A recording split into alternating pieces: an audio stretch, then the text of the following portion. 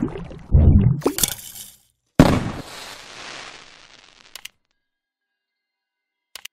guys, CJ here, behalf of Mako Sports. I'm going to talk a little bit about brand stick because a lot of you have been asking questions about it. So in case you didn't know, it is an Evo 4X with Laxroom X Pro mesh. I'm not sure if this will work with other meshes, but Stringer Shack GT Ultralight and East Coast Dye's ECM Hero mesh will be pretty similar to this. So it's a pretty basic pocket. It is a mid-high pocket and such a wide head. So we started out with a 9-diamond top string, as you can see, and it's a very, very simple pattern, really just airlocked down a couple of sidewall holes.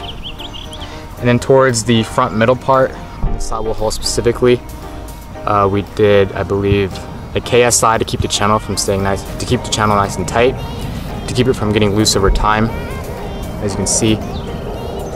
And then I went into a 1SI and then just an SI following after it. And then SI, SI, skip, interlock, interlock, and then tie off. It's a really, really simple pattern. I'll show some close-ups at the end of the video though, so you guys can see. But it's really just a simple pattern, just playing around with knots. It has a pretty medium amount of whip, actually kind of low for how high the pocket is. And also he has one nylon and one straight, which is going to give it a really quick release. So that's really it for brand stick, but stay tuned for the close-ups.